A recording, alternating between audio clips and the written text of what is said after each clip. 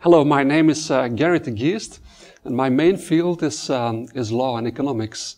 I've been the president of the European Association in the past, and I've been promoting this approach since many years. So in law and economics, we look at the law from an economic viewpoint.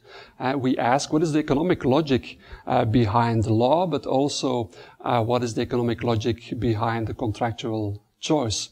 Now, why would you study law and economics? Well, I think there are many reasons. The first is that if you just study law without any interdisciplinary perspective, you may get lost in the law. When I studied law, I saw the law as just a collection of rules, and there were always 3 conditions and 7 exceptions.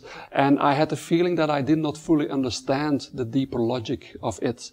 And law and economics is a literature that has actually explained what is the deeper logic and has looked for similarities among many legal fields.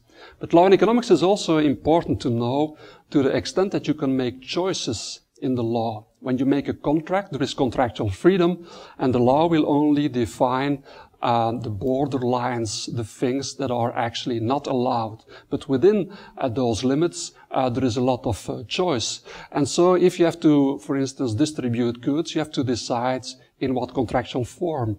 Will you choose for franchising? Now, what's the advantage of this? Will you use for another contractual term? If you need a building, should you own it or should you lease one? What if you have a right of first refusal in your contract?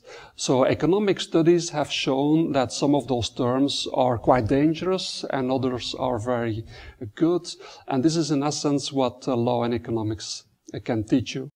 I gave my first lectures here at IMADEC in 2001, and I've seen many students, and I must say that in general I'm very impressed with the academic quality. It is really a top program, and so I think if you consider studying law and economics, that this is definitely one of the choices you should take a very careful look at. Thanks.